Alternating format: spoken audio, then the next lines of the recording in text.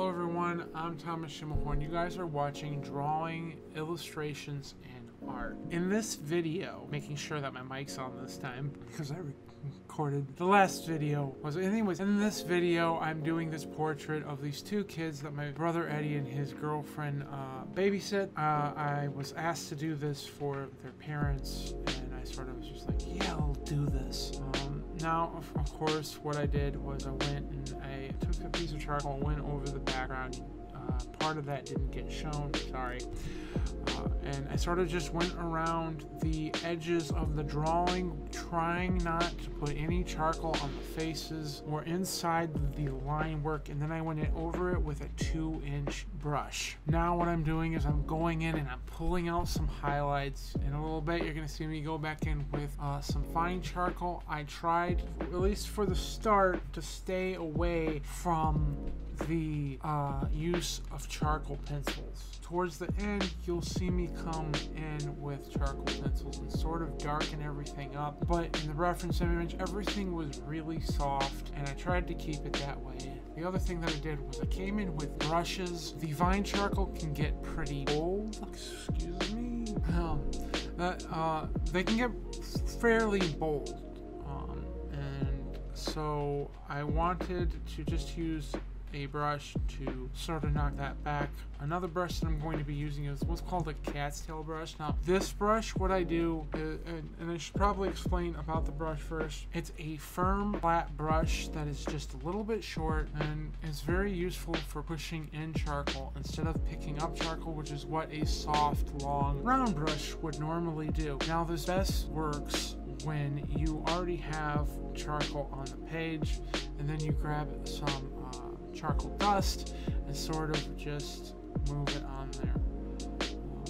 I'm avoiding tortillions and blending stumps because I do not want to push too much of this charcoal into the page, keeping the dark sort of tones and so on and so forth.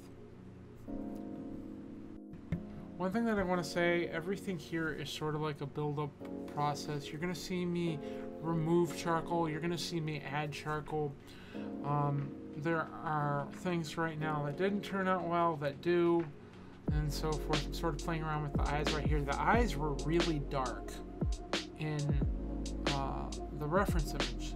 They were in a lot of shadow, and so I tried to add that element. I'm not trying to like copy this for shadow,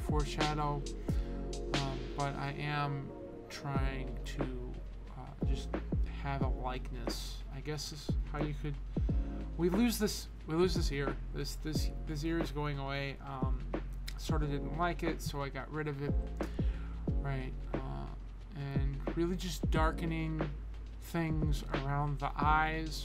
Especially the eyes, because I want these eyes to be the darkest of the darks, the blackest of the blacks. I want us to be drawn into it, and our eyes in a black and white piece are drawn to the darkest tones. And then around the face, this will eventually also be the darkest, and so forth. And I tried to make the lightest parts away from the face, like on the edges and whatnot. You'll see how I sort of do something like that. I'm going to do something interesting in this drawing. If you've seen this on my Instagram, you already know what you're doing, but for the sake of this video, we're just going to see where this goes. Yeah. One thing that I like about vine charcoal, and this is really only to fine charcoal, excuse me, or to charcoal that has not been, that is not permanent, right? So like a charcoal pencil or a compressed piece of charcoal wouldn't be able to do this, but it's very moldable. Right? It makes the piece very moldable. It's almost like, when you use vine charcoal, it's almost like painting.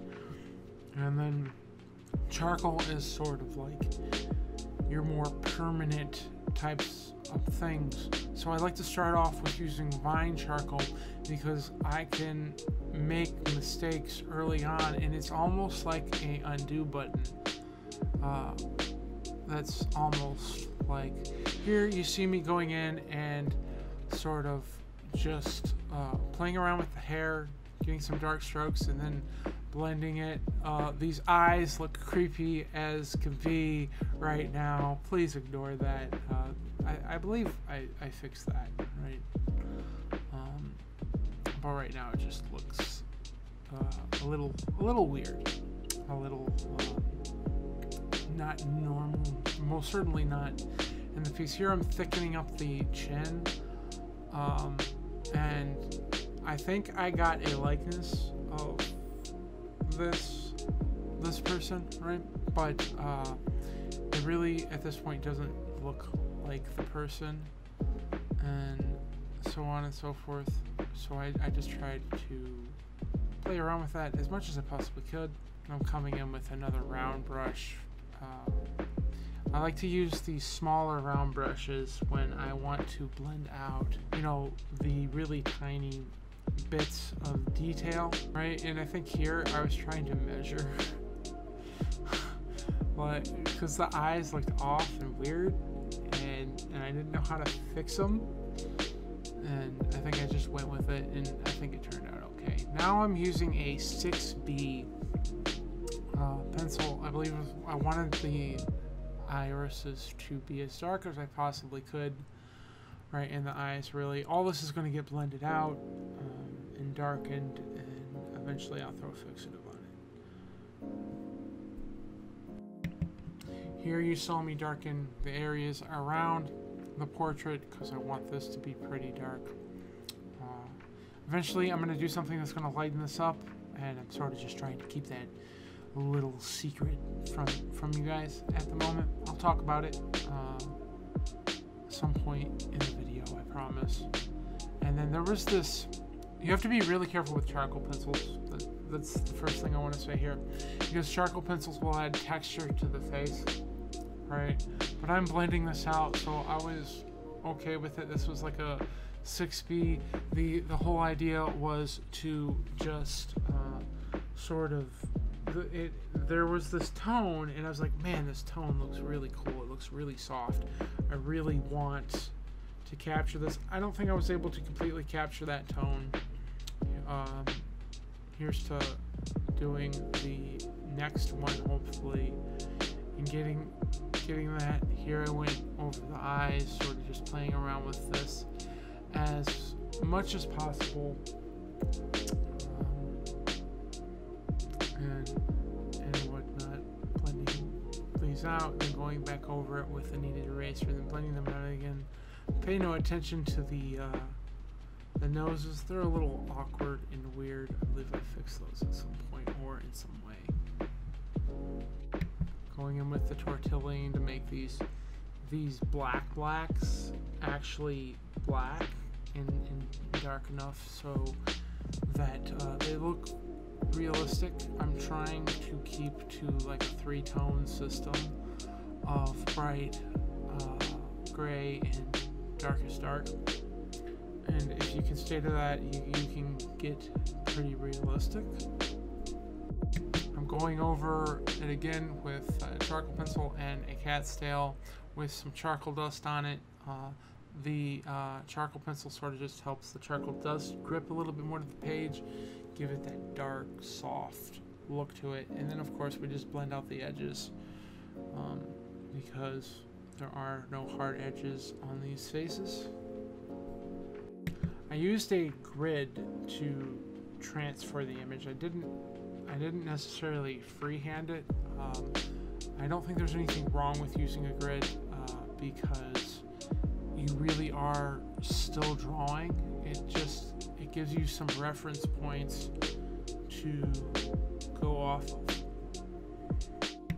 Here I'm just darkening up the hair and the nose, and really just playing around with where I want the eye to be led, right? I don't want it to just stay all over the age, so on and so forth. Yeah. Noses are another thing that sort of give me issues and problems and difficulties, right?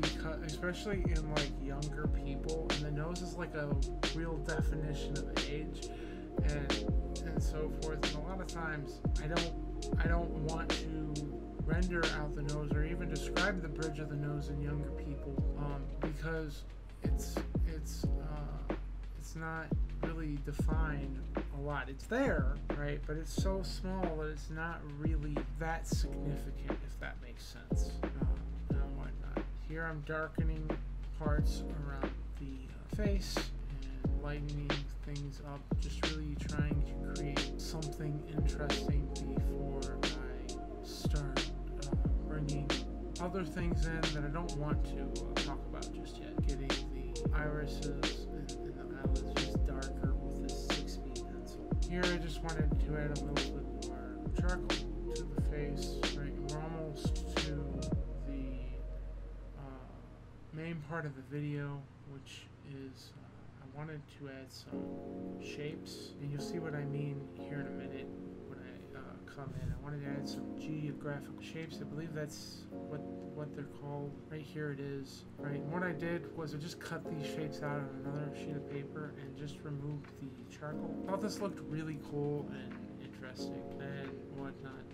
But you kind of want to clean the kneaded eraser as you are doing this, otherwise it will not remove as much of the charcoal, if any. And so there's a lot you won't be able to see in this because the camera is so zoomed in, and I think that's also why the camera is just a little bit pixely. I apologize for that. I guess I just had it too zoomed in, but basically I just move this around and sort of create as many unique and interesting shapes as I possibly could around the face, and I think this just gives some contrast to the drawing. Now this wasn't something that I came up with. I saw this on TikTok and I just thought it would be interesting to put this in here. Hello everyone. I don't remember if I came in before I started this project and talked about it, but this is where I'm at with it right now. I took and I was waiting for some acetone, and there's a box. Like I think I have the setting on wrong, right? But just in case that's up there and that is distracting,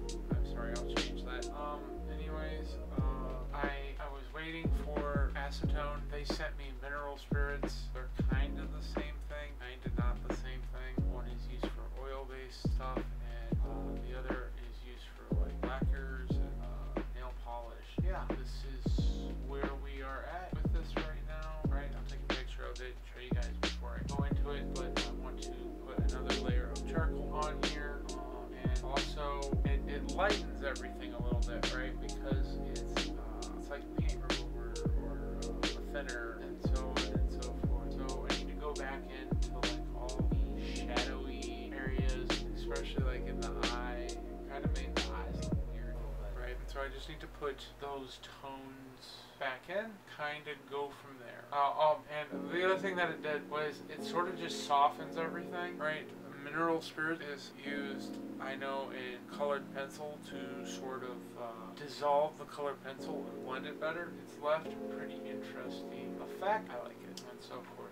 I put the mineral spirits in a spray bottle and I just went ham with it. And then I sprayed it with fixative. So I can't erase anything right now. Anyway, I'm going to get back into this. Alright guys, so what I'm doing now is I'm just going over this with some fine charcoal, and I'll probably bring some charcoal pencils in at this point to just hype up the contrast. Right now, one thing that I wish I did, because I think it just provides more contrast, is to leave the outer areas with all the boxes alone. But I was sort of just pushing this, and I really wanted to play around with this and see all the different textures, so on and so forth, that I could create with this. But once this is all done and I have completely applied more charcoal to this and spray this with mineral spirits, I am then going to go in and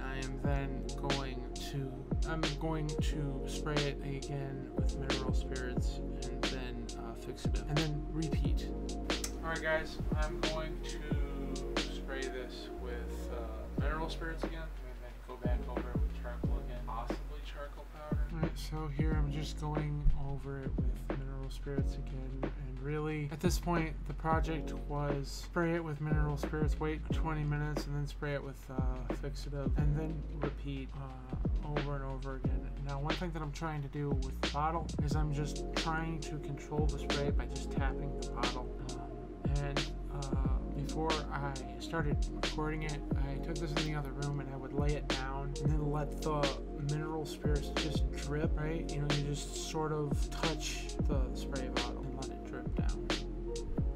Now I'm just re-going over this with some charcoal, applying this just a little bit more, darkening areas up that I think need to be darkened up, but also trying to leave some contrast areas of white so that there's a little bit more depth and light in it, and we still have that sparkle kind of look. And then what I did here is I went over it with a mop brush to sort of soften things out, make it a little bit more smoother, and whatnot. Alright guys, it's almost done. I think that I'm kind of just pushing it to a point where I just think I need to stop and whatnot. I'm going to spray it with acetone one more time and then maybe come back into areas in the face with more charcoal powder and so forth. That's what it did here. Kind of like how that happened in some areas, kind of didn't like how that happened in some areas, so because it's something that I'm just going to have to play around with and whatnot, but this one basically done. I just want more of those spattered areas, dark area by the face, and maybe I'll bring it in whatnot. Also, it kind of feels like that the spattered spots are not permanent or whatnot. I sprayed this with fixative, at least I think it's been a while since I sprayed it, so I think I remember spraying it with fixative. I'm going to come back in here with some more mineral spirits, spray this, and then spray it with fixative, and then probably call it for this project and move on. I might just, like, I don't want the spattered, the mineral spirits, right? There's a lot of other stuff that you can use for this, right? It kind of, you know, flattens everything out because it spreads all over, and I don't want it throughout the entire piece. Also, I lied. I'm going to come in with some white, then right here I'm just spraying it again, and then I am going to come in with white pencil. I actually make a mistake with the white pencil, but you can't see it. But like if you look close to the face and the arm, sort of just I make a mistake. It slips as I am working on this, and you know, whatever happens, and like Bob Ross says, happy little accidents. Right? That's what we're calling this. It's just a happy little accident. Going back in with the tortillions, darkening up these areas, but it's really just done. At this point, you know, you could push something out too far, and I was definitely getting to that point. And pushing it too far can really take it to the next level, and I just felt like this was the point where I needed to just stop and whatnot. One thing that the mineral spirits did, because it's a paint thinner, right, is what I'm guessing this is it lightens everything, right? And so that's, I guess, why I wasn't too afraid of coming in with fixative, because fixative kind of darkens everything. I really like how this turned out. I thought this was really cool and a lot of fun to do. People that I did it for like it. My brother Eddie likes it. Now I'm coming in to just touch up on all the whitest whites. This is going to be permanent, so if you're doing this, you know, you might want to be careful. There's really no going back from this. It's one of the scariest parts, and I could probably go over this completely with white charcoal and whatnot. Now you can make some really cool effects with this. A while back I did this shiny forest type thing. Your only limitation is your imagination. Yeah, that rhymes. Sue me. Here's where I make that mistake. This is gonna slip. I need to put something on the end of this. So there needs to be a rubber type of thing on the end of this, and I sort of just let this mistake be a part of the workpiece. It was so frustrating. It was so annoying to have to deal with this. By the way, it was not my intention for her to be holding this shape. It just happened that way. You know, like through all the shading and everything, it was pretty cool that just happened. It's one of those happy little accidents. I did not mean for this to happen. And then what I'm doing here is I'm just adding some more white to the hand to get a bright highlight, trying to remember the eyelids and so forth. There was some light hitting there. And here's the finished piece.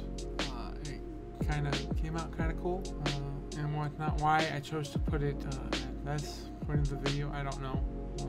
Seems like I still have just a little bit work to do. I guess I wanted to get these hands in there a little bit. Then I think I'm pretty much done at this point. And before this, I did spray it with some fixative. I don't think I sprayed it with any more acetone right now. I don't know why it was so hard to remove this and whatnot. It's never been this hard. Maybe it was because of the fixative, but it was extremely hard to pull this tape off. I was able to do it, but as you can see, it pulled down the easel. The easel will move as it's hot and cold because wood expands and contracts in the winter. This was not a hot day, so the wood was sort of contracting, I guess. And I don't know why. It shouldn't have been. I was able to get it off, but we tore some of the border up. It's fine though. It was a scary thing though, because I was scared that I would ruin it. Anyways, thank you for watching. Don't forget to comment, like, subscribe. I'll see you guys in the next one.